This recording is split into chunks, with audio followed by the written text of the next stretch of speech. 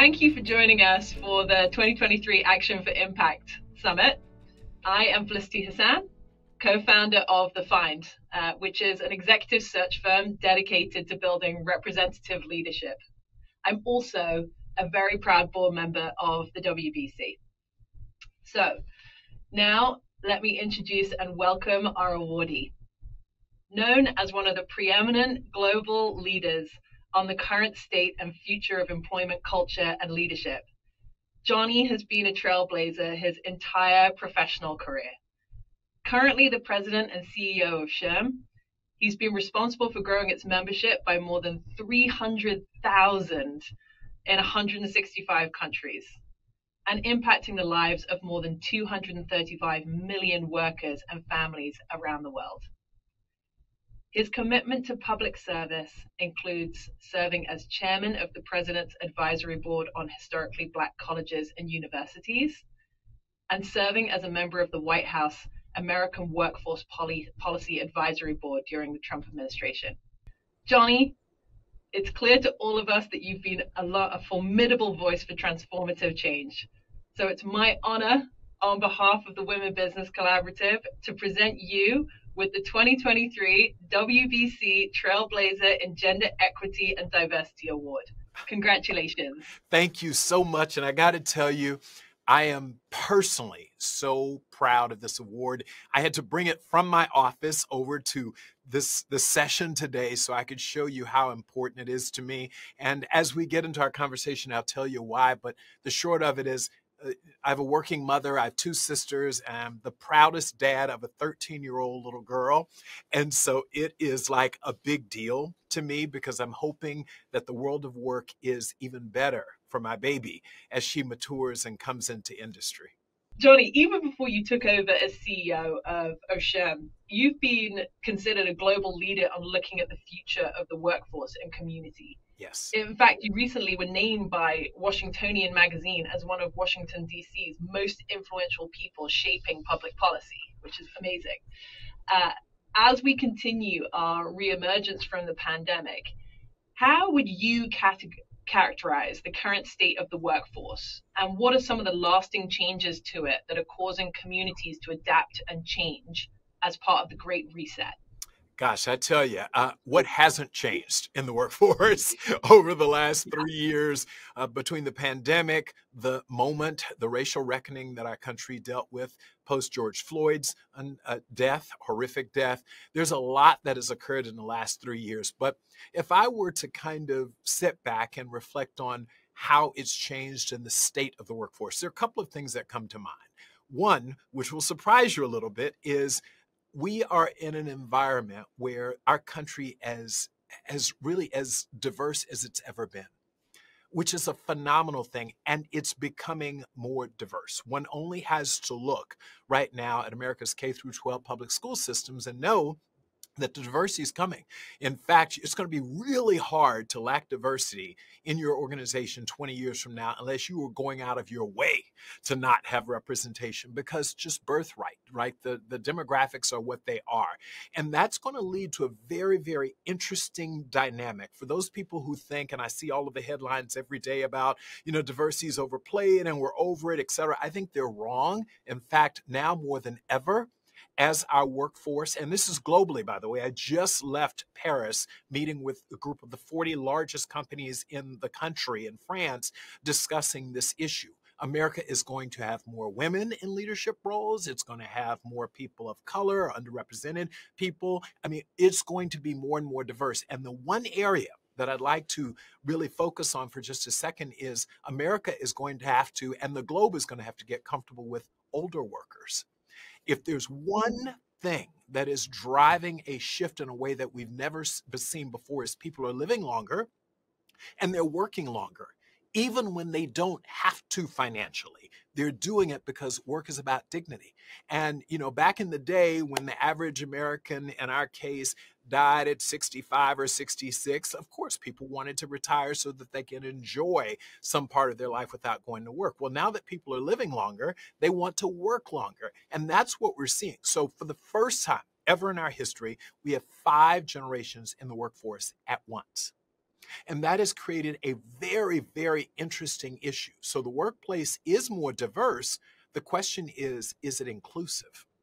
And that's the biggest thing that we are now, and I know you're nodding because this is what you do for a living. Diversity is always important, but inclusion, I would submit to you, we are learning is the bigger challenge, is the more formidable challenge that we have to face. We have organizations right now that are incredibly diverse. They have the representation, but the people don't feel like they're seen, they're heard, that they are included and or they belong. So you're hearing a lot of that. In the last decade particularly, there's been a growing urgency around implementing programs around DE&I. And organizations of all shapes and sizes are hiring individuals to lead and implement DEI programs. And we've seen that shift over the course of the last couple of months as well.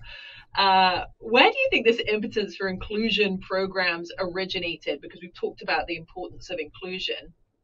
And what was the shift that allowed the C-suite to see what they had been missing? Right. I think it came out of, we sort of got to this point, and it was actually pre-pandemic and pre-George Floyd murder, where it became clear that the country was going to be more diverse, like it or not, right? And so we said, we have these organizations where we in HR will take surveys, employee engagement surveys, and we find organizations that were very diverse, yet the engagement scores were down.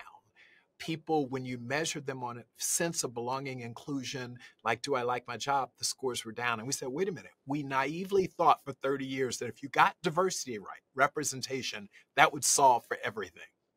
And it didn't. And people said, uh-oh, diversity is not enough. Surely you need diversity. But the holy grail is to achieve diversity and inclusion. People have to feel like they're included. And we started to reach that in the early 2010-11 era. I started hearing people talk about, you got diversity, but I'm not sure everyone feels included. So I think that's where it started to come. And then it took on a life of its own post-George Floyd. I think we began to have discussions at the board level. So by the way, this wasn't just HR or some diversity person trying to push this up into an organization that didn't have time for it, resisted it, what have you. They said, wow, we've got to do something about this. We have a significant number of women. We have a significant number of African Americans, but no one's happy, and they are turning. We're seeing them come and leave. As fast as you can recruit them, they're going somewhere else. And so we started to really explore the conversation around inclusion. And George Floyd, as I said, as unfortunate as his death was, what it did was it forced us to have a conversation about equity, inclusion. So yeah, you have all of these Black employees now, representation within your workforce, but no one knows how to talk with them about how they feel about George Floyd's death. None of us. And so that moment, and then it spread to issues of the LGBTQ community and to different ethnicities. We often conflate race and ethnicity, and they are two different things, right? So this whole thing started to evolve, and the board said, we've got to figure this out because we know that our country is going to be a majority minority country. And so if that's the case, we'd better figure out how to manage this diversity because the diversity is coming. Right? So that's what has led everyone to have these conversations. At the leaders in Washington, D.C. are having this conversation.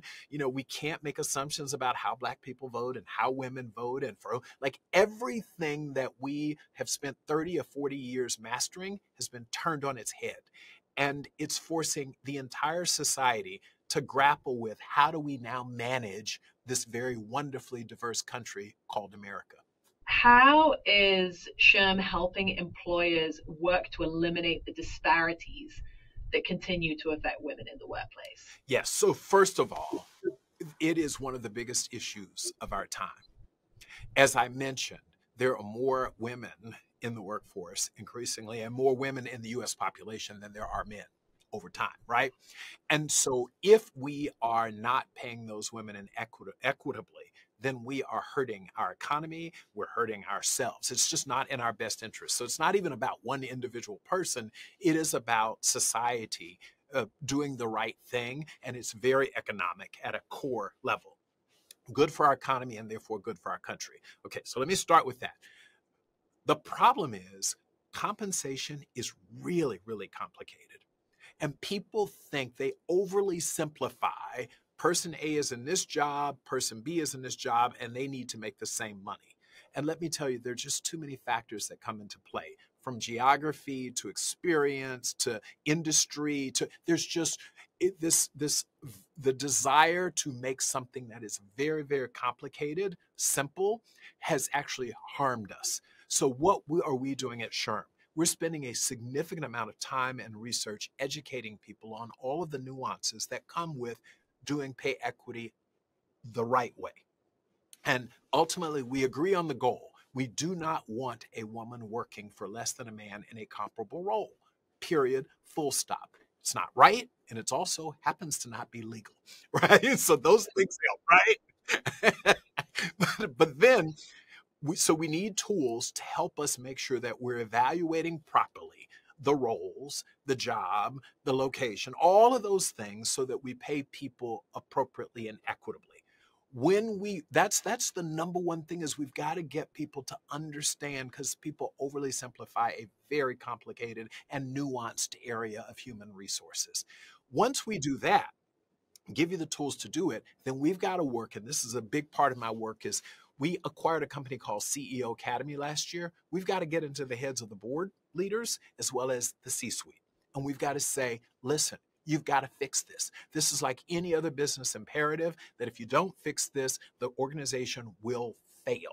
I mean, and that's what we're doing. I am using the bully pen of my office to say to CEOs, again, I think there's a moral argument here, but the reality is this is bad for business. Women are our consumers, and if they are paid more equitably, then they can spend more money on our products and our services, et cetera. So this is good for our economy to pay people what they should be paid. Finally, Yes. and I'm sad it's finally, but finally, we've been asking all of our 2023 Trailblazers, what is your call to action on how we increase women's leadership across all sectors of business?